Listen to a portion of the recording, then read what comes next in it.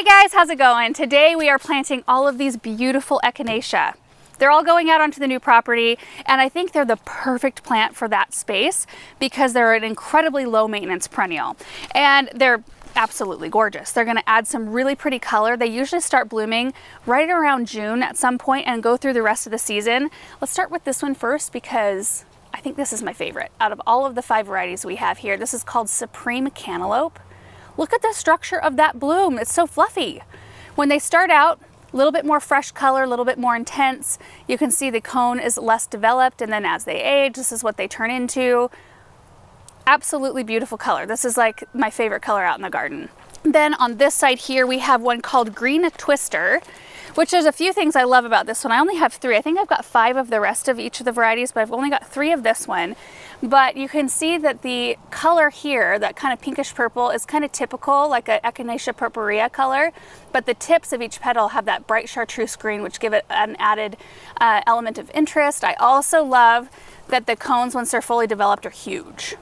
Huge. Look at this. This is kind of midway. They've got beautiful color, and you can deadhead Echinacea, and that will help produce more blooms. It'll make them a little bit more productive that way.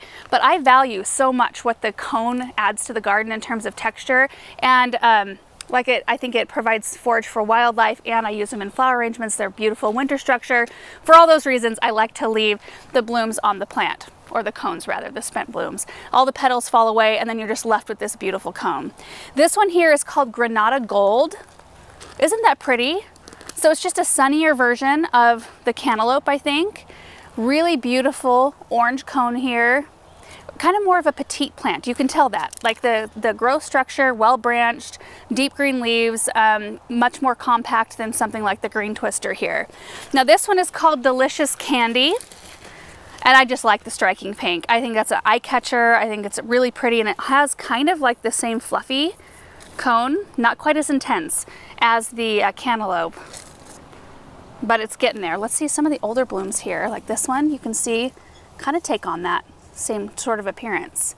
But I love that. I love how each stage of the bloom look so different. And then we've got Yellow My Darling, which these were in the greenhouse, and I think that they need a little bit more sun. This is the color when they first come out, and then they age to a really nice pale yellow. So the major reason I want to use perennials like this out on the new property was because I wasn't intending on putting perennials out there at all. I wanted to keep that new area just very natural feeling, but also very, very low maintenance, because we have a lot of maintenance going on in the interior part of our garden.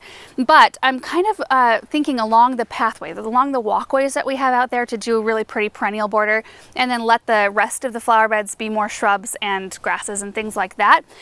These type of perennials, you know, Echinacea, Rudbeckia, I have Heliopsis out there, Russian sage, sedum, all of those kinds of things don't require maintenance throughout the season. Or, I mean, like you could deadhead these, but I'm not going to. They will just kind of do their thing, provide color, provide stuff for wildlife, and provide some amazing color without me having to be out there all the time managing them. They also can handle kind of crummy soil. They can handle clay, actually. They can do severe heat, full sun. They can handle drought once they're established. They're just all over, like all around a good plant. I also found it interesting when I was doing some reading about Echinacea that its name is derived from a Latin word that means hedgehog, and that's due to the kind of prickly, you can kind of see that texture, hopefully you can see that in there. It's kind of prickly, and that makes it more resistant to deer. So if that's something that you deal with, this is a good one to plant. We don't deal with deer, but I found it interesting anyway. All right, so let's go out onto the new property, and we're just gonna find wherever we think it looks nice, and we're gonna put these in the ground.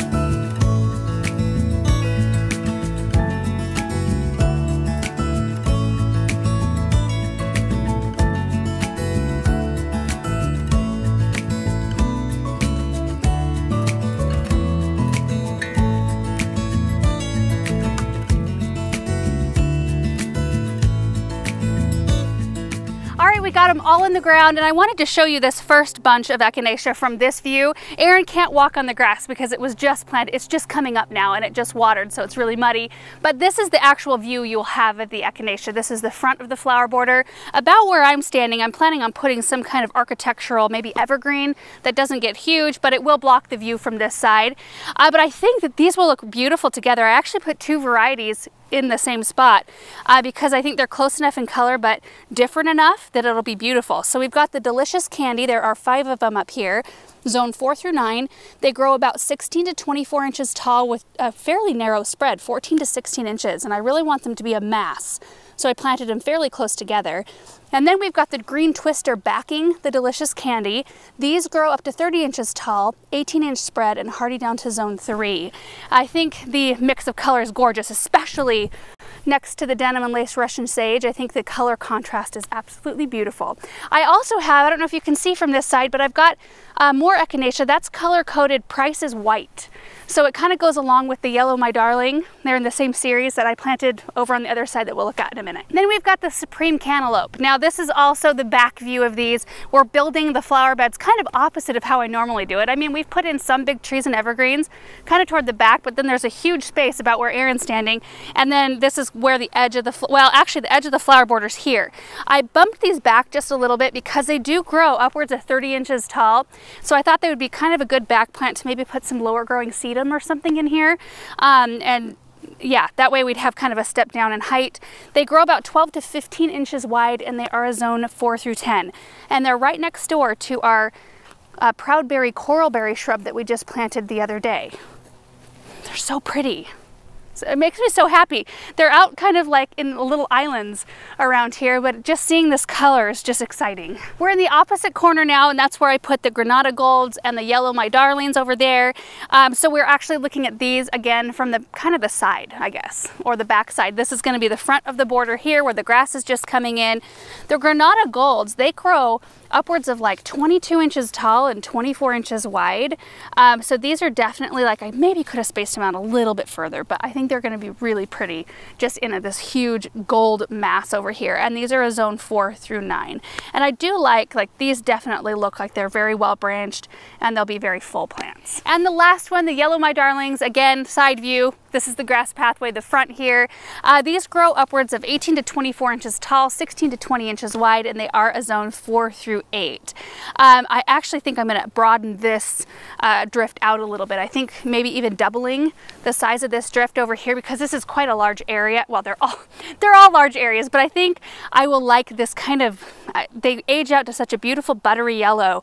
I think I would like a bigger drift of it. And this is right next to where we just planted the Miss Ruby Buddleia the other day. And we've got the Spring Grove Arbovitus, which we were just looking at these and commenting on how good they look. We're so happy with them because it's been such a severe summer with wind and heat and then just constant dust blowing out here. I think they've put on growth.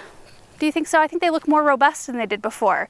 So I'm really happy with how these are going. And that's it, you guys. 5 brand new varieties of Echinacea that I think look wonderful out here on the new property. It's fun to see some color. It's also a really good time to go down and visit your local garden center, see what's blooming. Because right now is usually, like, we found most of the varieties. I had the Yellow My Darlings on hand, but the other ones we picked up because they just caught my eye. So that's what's so nice about going on a routine, regular basis to check out what's blooming, and that way you get some really pretty things to go in your garden that span the full season. Anyway, thank you guys so much for watching. More planting videos coming up really soon. We'll see you in the next one. Bye.